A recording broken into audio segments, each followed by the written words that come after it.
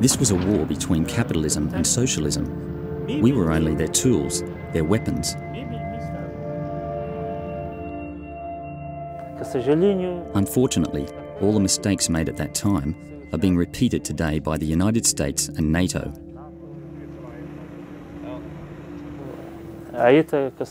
It's the same mistakes made all over again. Zalmay Weezer was a general in the Afghan army heading the communist state's elite fighting units. Fighting together with the Soviet occupation force for years, Zalmay believed in the communist pledge of equality for all in his poor nation. When the Soviet Union pulled out of Afghanistan on February 15, 1989, Weezer, along with thousands of other Afghan communists, had no other choice but to leave Afghanistan for Russia. Today he has no citizenship and lives in Moscow trying to make a living as a jewellery salesman. Is this NATO? Russia doesn't have laws granting us status as refugees. We have no status here, no passport and no official documents. Without these, we can't legally work, get an education or rent an apartment here. It makes life very difficult for us, and it's very expensive. Not without a certain bitterness, Zalmay Weezer today reflects upon the choices he has made which landed him on the wrong side of the war. I just exist here. I don't feel like I'm really living at all.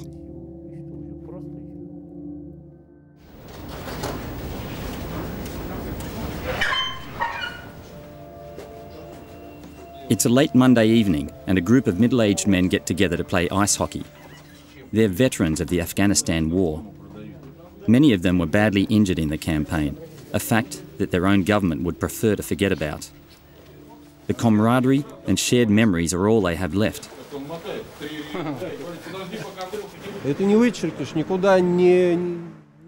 It's impossible to forget what we went through. It'll stay in our hearts forever. We've been through fire and water together, and of that we're very proud.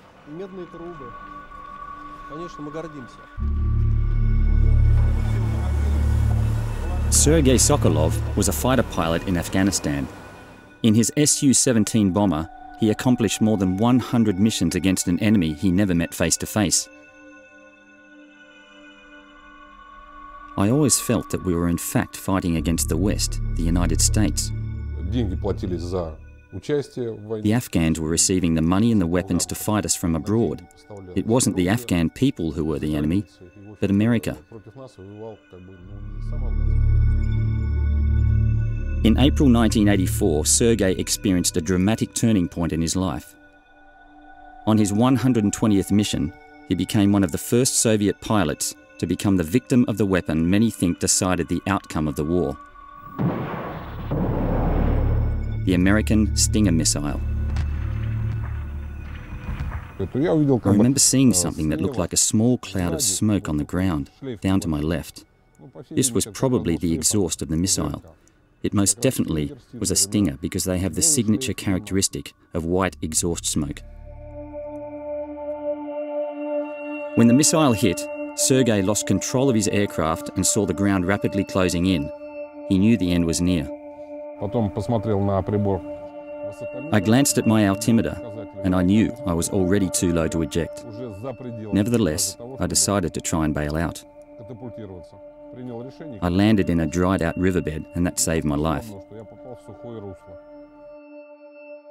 Unhurt but badly bruised, Sergei noticed a large group of guerrilla soldiers coming down from the mountain to inspect the remains of his plane. What I feared most was being captured alive. They routinely kill their prisoners of war. At best, they would exchange the dead bodies afterwards. I counted around 60 soldiers closing in on my position. Suddenly one of them noticed me and pointed in my direction. They all took out their machine guns hidden underneath their robes, and the battle began, a really tough battle.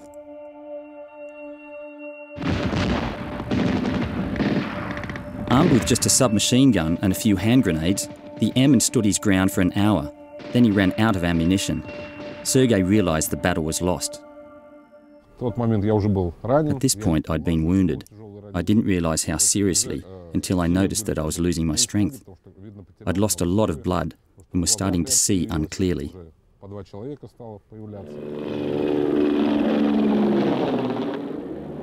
The last thing Sergei remembered was a very familiar engine sound. 2 Russian helicopters swept in low from the mountains. The rescuers managed to scatter the fighters and lift the badly injured pilot to safety. The next few years Sergei spent in hospitals, paralysed in both legs and suffering from internal gunshot wounds. The first year I went through 5 successive operations, one after another. When I was released from hospital, I weighed only 46 kilograms. Due to his tremendous willpower, Sergei eventually managed to walk again. He also regained his pilot's license. Today he's proud of the job he did, but disappointed that he never got the chance to finish it. We also did a lot of good things in Afghanistan. Therefore, I don't want to call the war a defeat. It wasn't a victory, but we lived through it, and we learned our lesson. Unfortunately for them, the Americans who pulled us into this war never learned a thing. Now they are in Afghanistan, and they're much worse off than we ever were.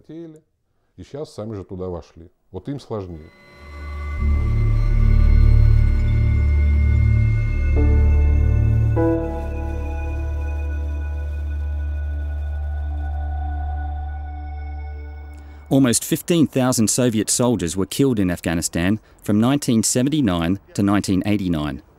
The military defeat was so devastating that it played a crucial role in the dissolution of the communist state 2 years later. But in today's Russia, the memorials are few and far between. Only recently has the government decided to fund the only Russian museum dedicated to the Afghan war.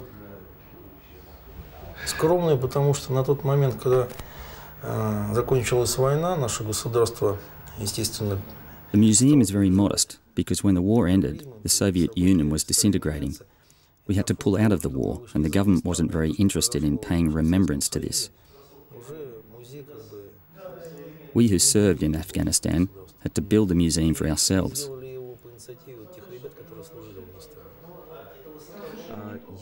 Do you think that today's government also wants to forget about this war? It may well be that it wants to forget, but it can't, because the war in Afghanistan still goes on.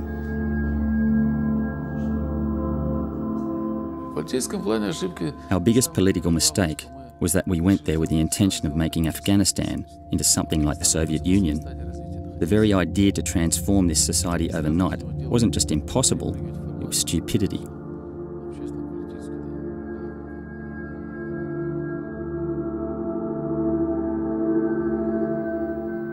As the number of killed and injured soldiers increased, the Soviet government increased its propaganda in an effort to dupe the population into believing that their cause was justified. I never understood what they meant with the term international duty. Still, everybody kept repeating this expression like parrots. In 1980, Vladimir Fadeyev had a career hosting his own radio program on Soviet national radio. However, Vladimir seemingly had one flaw. He loved jazz music. The Soviet director of public broadcasting didn't share this love and thought the music was harmful to young listeners. The director wanted him out of the way. He said, "Get your stuff organised and packed. You're making too much of a racket here. We're sending you to Afghanistan." And so I ended up in Afghanistan. As a Soviet TV and radio correspondent, Vladimir had severe restrictions on what he could say and show. Russian losses, for instance, could only be mentioned on the air once a week. Мы рассказывали о том, что где-то вот в Кишлаке открылась школа там, так сказать. We made stories about the building of new schools in villages, about our soldiers constructing irrigation plants for the farmers. Of course, this got pretty boring after a while. I don't think our viewers and readers ever got the full picture of what was happening there and why it took so much time.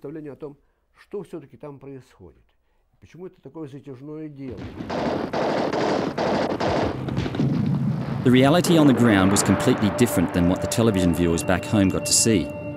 Just like today, Russian and Afghan civilians were under constant threat of attack from guerrilla fighters. Terrorist bombings, assassinations and kidnappings were commonplace, even in the well-defended capital.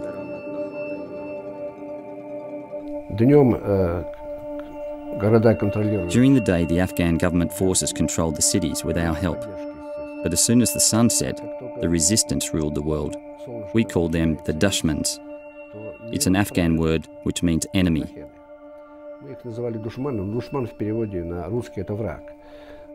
Just like today, the Soviet leadership was trying to put an end to the terrorist attacks by winning the Afghans' hearts and minds.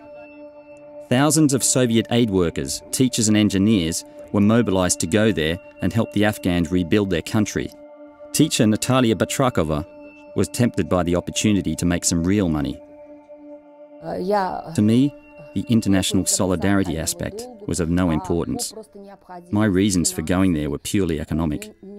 I had to make more money to support my mother and my small son, so I applied to go to Afghanistan, literally with tears in my eyes. Natalia and Vladimir met and fell in love in the besieged Soviet compound in Kabul. He had blue eyes and he was very attractive, but he was quite poorly dressed. I'm a fairly good dancer and a talker as well. I tried to put my hand on the soft spot between her shoulder blades. When she didn't pull away, I knew that I had her. During their journeys through the war-torn Afghanistan, the couple constantly found themselves in dangerous situations. Before a trip to the north of the country, terrorists had planted a bomb in Vladimir's aeroplane. Just before takeoff, the door of the aircraft suddenly opened and a group of Afghan soldiers barged in with a mine detector. They searched the whole cabin. Suddenly they pull out a big box from under the seat of my cameraman. The box was dragged outside and it turned out that it was a powerful bomb with several kilos of explosives. In your plane? Yes, in our plane, with a timing device. We were supposed to blow up in mid-air. Natalia and Vladimir's passionate love affair eventually attracted the attention of Soviet authorities. They were accused of immorality and spoiling the reputation of the Soviet occupation force, and so sent home. The expulsion probably saved Natalia's life. Having returned to Moscow, she received a phone call from the director of the institute where she worked. She told me, "It's a good thing that you're no longer here. Today there was an explosion in the classroom where you used to work. Someone had planted a bomb inside the heater. It was a good thing after all that I sent you home."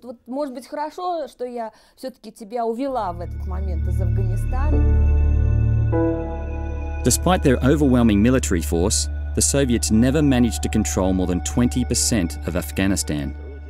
February 15, 1989, the last Soviet tank left the country. Thousands of Soviet mothers and fathers greeted the withdrawal with immense joy.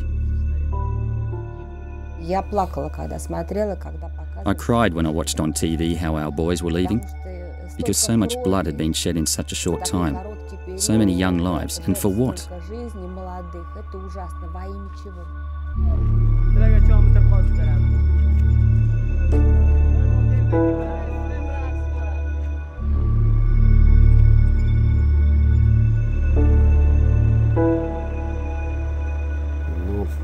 Since the Americans weren't capable of learning anything from our bitter experience in Afghanistan, I say let them continue to sacrifice their young soldiers there.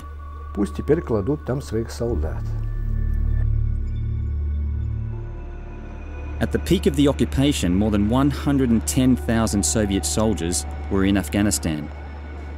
Russian military experts have estimated that they would have needed 3 times as many troops to seal off the border with Pakistan and destroy the supply routes of the Mujahideen. Today NATO has a little over 50,000 troops in Afghanistan to fight a Taliban which just keeps getting stronger.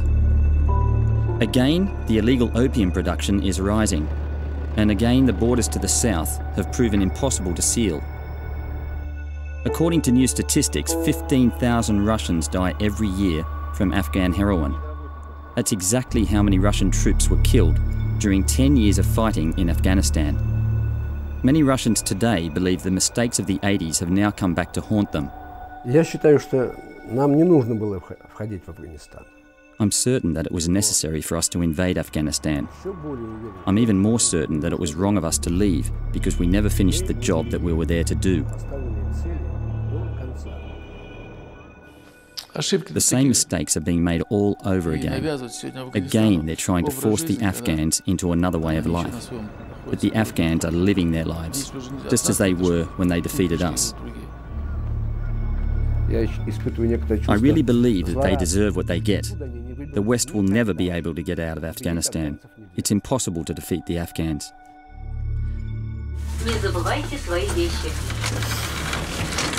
General Salme Weezer carefully follows the news coming out of his home country. The exile believes strongly that the West's mistakes in Afghanistan are ever more serious than the Soviet Union's mistakes. Они очень тесно не читают обычаи наши. They don't care about our traditions. They treat people badly. They know nothing about our culture, and on top of that, they keep betraying their own allies. All the people who believed in them. Или кто им, например, верит, они им обманывают. Weezer still hopes that one day he will be forgiven for fighting with the Soviets and be welcomed back to Afghanistan. I love my country more than anything. For 20 years, I've been living here in Moscow, hoping to be able to return to Afghanistan. In fact, I never wanted to leave in the first place. But today, the way I analyse the situation, it's gotten worse. And it will continue to get worse. Хуже и будет еще хуже.